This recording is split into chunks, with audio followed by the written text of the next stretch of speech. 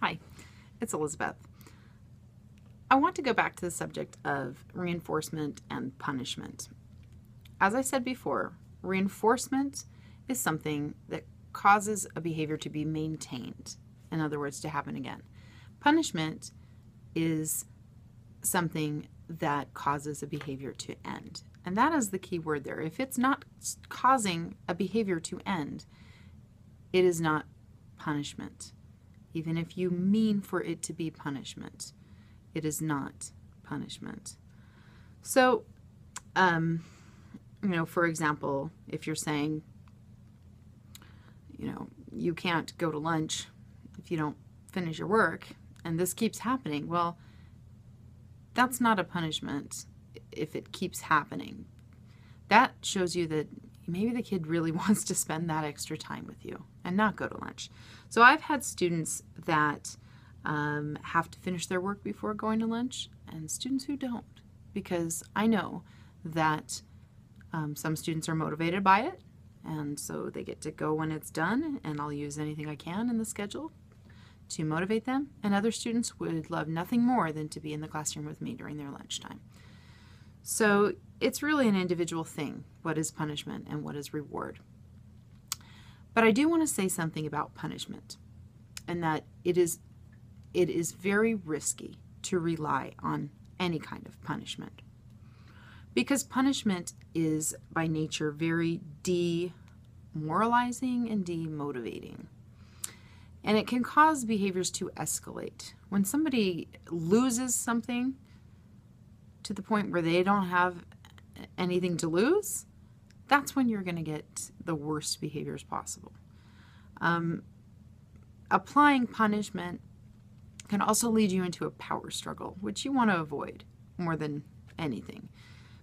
If you're in a power struggle with a child, you've already lost because you're in a power struggle. So,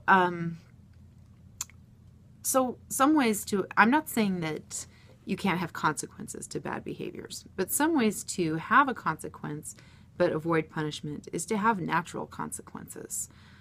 As I said, I try to work the schedule so that there is built-in motivation for some kids, so that whatever consequences happen. And I try to take myself out of the picture of that. I was just like, this is how it is. I'm trying to help you get there. I'm trying to help you get done. But this is the schedule. And so if they choose to waste a lot of their time, the natural consequence is that they are running out of time for other things.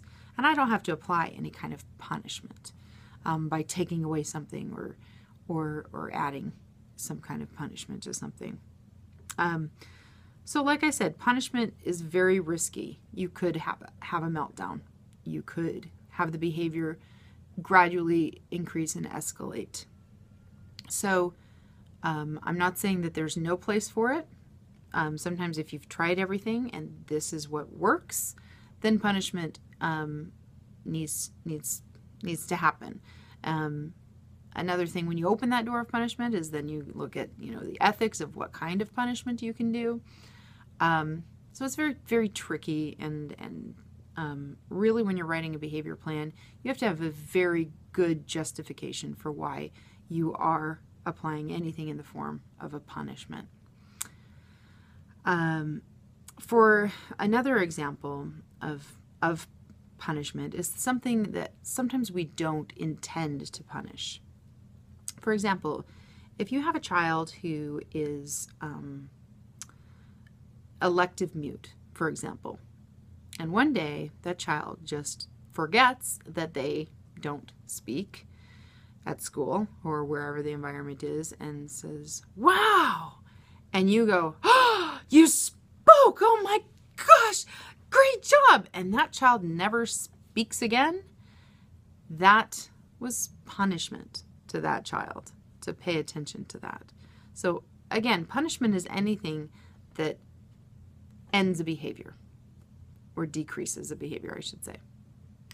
So if the child raises their hands and they get something wrong and you say, "Nope, wrong, next," and they never raise their hand again, that was a punishment to them. A lot to think about, but when you get a hold of some of the vocabulary of behavior analysis, it makes you also think about what you do.